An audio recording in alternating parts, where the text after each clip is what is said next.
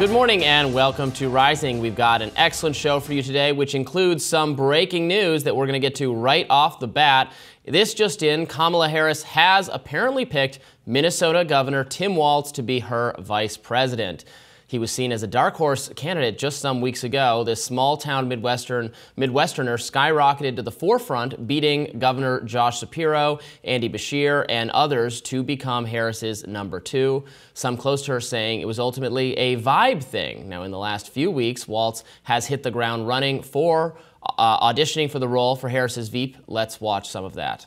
How are you going to build a water treatment plant in a town of 400 if you don't have a collective effort at it? So I have to tell you, they scream socialism. We just build roads and we build schools and we build prosperity into this. Their whole plan is to go backwards, to give tax cuts to the wealthy. And look, it was so surprising. You know, these super successful Donald Trump, who inherited $400 million and then proceeded to fail at everything. Middle America, you earn it, but you know what? You're not on your own. Neighbors help neighbors. And I will, this one bothers me. I heard you talking about punching back at the bullies.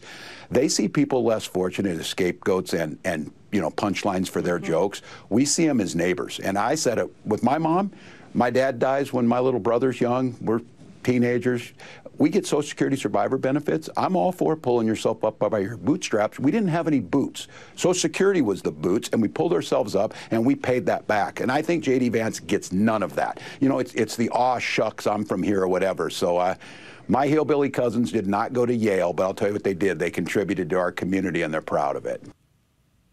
Walz continued, taking swipes at potential rival Trump's VP pick, J.D. Vance. Let's take a look at that. That's what J.D. Vance's stick is, talking about guns. I guarantee you he can't shoot pheasants like I can. And that's a part of saying, but you know what? I guarantee I don't want weapons of war in classrooms, and there's no reason that you can't have reasonable restrictions around that without infringing on your Second Amendment. He's going in there throwing these things around that makes a difference. Democrats need to go into these places. I'm going to go in every Legion Hall I can go into and say, Vice President Harris will not cut your benefits. I sat in the VA committee for 12 years to increase those benefits with Republicans like Jeff Miller from Florida. This guy wants to cut them because it's in the 2025. We need to be bolder on that. We need to go out and say that. And of course, Walz is known for propelling Democrats' leading insult against the GOP. It's weird. These are weird people on the other side. They want to take books away. They want to be in your exam room. That's what it comes down to. And don't, you know, get sugarcoating this. These are weird ideas. Listen to them speak. Listen to how they talk about things. Listen to how your previous guests were right. Like you said, they've told them that they shouldn't talk about race. They can't help it. It is built into their DNA because there is no plan. There's no health care plan. There's no health care plan. There's nothing to do on this. They want to take away our alliances and leave Russia to do whatever they want. Look, they are bad on foreign policy. They are bad on the environment. They certainly have no health care plan. And they keep talking about the middle class that, as I said, a robber baron real estate guy and a venture capitalist trying to tell us they understand who we are. They don't know who we are. And if vibes are what Harris wants, Walz is giving. Here he is with his daughter Hope at a fair in Minnesota. Watch.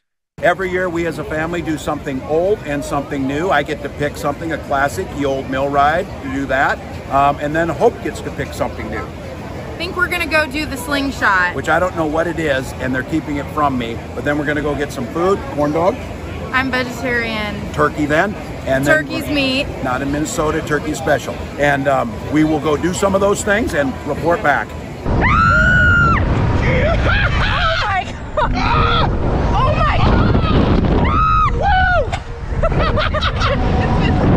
my God! So I like Walz. I'm very happy, Ravi. This is a very good morning, and a lot of people posted the vibes. Yes, thanks, Ravi. I think the vibes are there, but I also think he's someone who's good on policy and good at talking about the issues. I'm just very happy all around with this pick. As I come to all of our viewers from the Midwest, from Iowa, Walz represents a kind of culture that I think has died away, sadly, in a lot of other parts of America. There's community here. He talks about neighbors. And I remember when I was a kid, neighbors did take care of neighbors, but that quickly went away, maybe just before the recession. But I grew up on the East Coast in the tri-state area, and we didn't have the culture that's still alive and well in the Midwest. And I think even if you're not Midwestern, I think people want that for America. So as much as he has good vibes, because he's a state champion football coach, he was a teacher. When he was elected to Congress, he quickly became the president of the freshman class. He's a guy that people like, but he also has a track record of delivering on policy as governor. And I think that made him a really good pick. Well, we're all three of us Midwesterners. Obviously, I grew up in Michigan, and so I can identify with the vibe, even as I have some quibbles with his choice. I mean, I understand from your perspective, yes, I agree. He's an excellent choice. He is clearly a more progressive leaning person on really on every issue. I think he's probably arguably more committedly progressive than Kamala Harris is. So I'm sure the left is happy with this choice.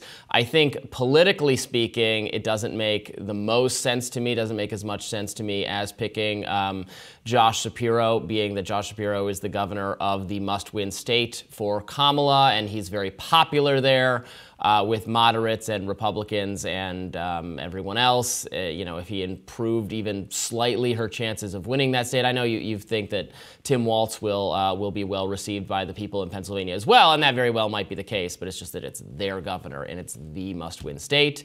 But, I think in some ways this might be actually Kamala doing something a little bit similar to Hillary in 2016, and we know how that turned out, is picking, a folksy guy, a likable guy, but not a guy who's gonna, who brings so much star power himself that he's going to overshadow her. Hillary Clinton picked Tim Kaine, senator from Virginia, a name is not really one we commonly hear from. Again, not someone who was going to clash with her in any way, was not a massive plus or a minus, was just a guy on the ticket with her, was not going to overshine her.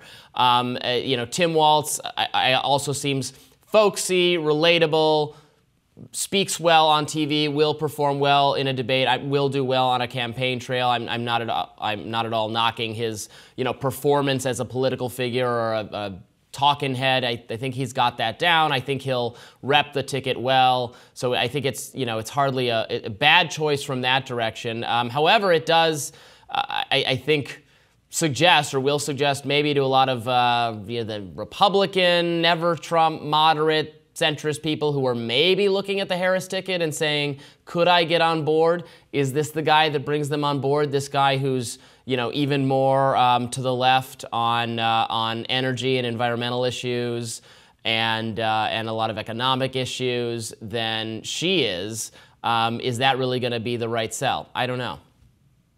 I think it will be, because I think a lot of Kamala's positions there seem like coastal elitism to me. It seems like more establishment Democrat politics to satisfy the corporate donors of the party. Tim Walz has never been that guy. And Rahm Emanuel and the Democratic establishment really didn't like him when he was running for his House seat. But the way he talks about delivering on policy for the working class is not in terms of being far left or being progressive. As he puts it, they scream socialism. We just build roads and we build schools. And that's something that's actually proven to win in a very Republican district when he first ran in 2002 and 2004 in Minnesota.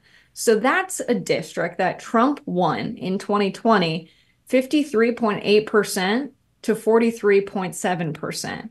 That's also a district that Walz won 49.5% for him and 47.17% against him. So he's proven to win.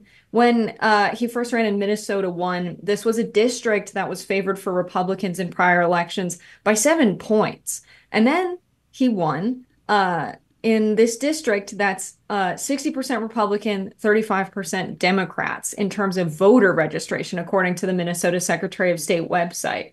So he's putting up good numbers. He had to get Republicans to vote for him to win that vote share. So I think that is really huge, that he's someone who's proven to win in a very conservative district and win with a margin that required getting conservatives to turn out.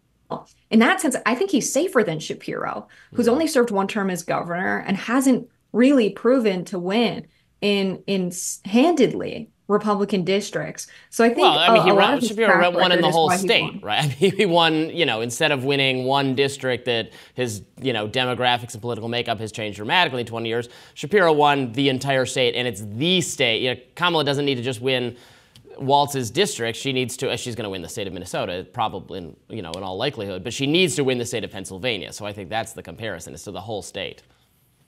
Yeah, and I think Walz is someone who can win in Pennsylvania, given that he's popular enough to become the president of his freshman class. He's also got a military background. When he retired from the National Guard after 24 years of service. And when he retired, he was at the rank of Command Sergeant Major. So he's the highest ranking enlisted man to ever serve in the U.S. Congress. This is a guy who can really make the case to a lot of working Americans who like the vibe of someone who's a state football champion and a teacher, but also someone who talks about political issues as if they're common sense. Yeah. And I think that is someone who can campaign in Pennsylvania and win people over. But I'm not confident Josh Shapiro would have been able to campaign in the Midwest and win people over in the way that Tim Walz has proven to.